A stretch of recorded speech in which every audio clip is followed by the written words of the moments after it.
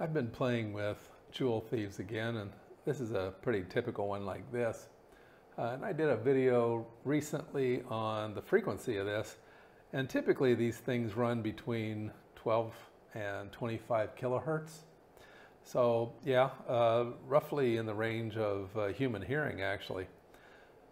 But I built this one. This is the second one I built. It's a solid state SMD inductor is what it uses, Joule Thief. The circuit's quite a bit different, but yeah, it has some different properties, and I thought we'd take a look at the scope and see how much difference it is than the toroid coil type. Okay, we'll kick on the power supply, and this is 1/2 volt. Now I will say my first one actually worked better, but my choice of inductors on this one has limited the voltage range, which is unfortunate. I used smaller inductors on the first one, and it gave me a better range. Okay, but having said that, we'll go on. So if you look at this one is somewhere just below 1 megahertz. So that's 1 million hertz, whereas this one is like 12,000 or to 25,000. Okay, let's boost the voltage. 0.5, 0.6.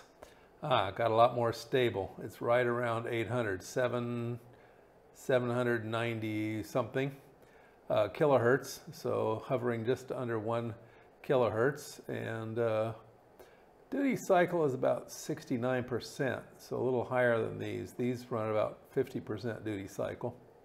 But a nice clean wave, nice steady wave. And now let's bump it up to 0.7 and see what it does. 0.7, and it goes flat. So yeah, it collapses. So that's kind of sad. I really like this, but the limited range on it, yeah, I guess I just have to go build another one and experiment some more. I got to tear apart some more SMD circuit boards and get myself some more of these SMD inductors. Okay, well, this is a short video. Just thought you might find it interesting, the difference in frequency operation between these toroid coil type Joule thieves and an SMD inductor type oscillator. Okay, I hope you found that useful and interesting in your home electronic experimentation.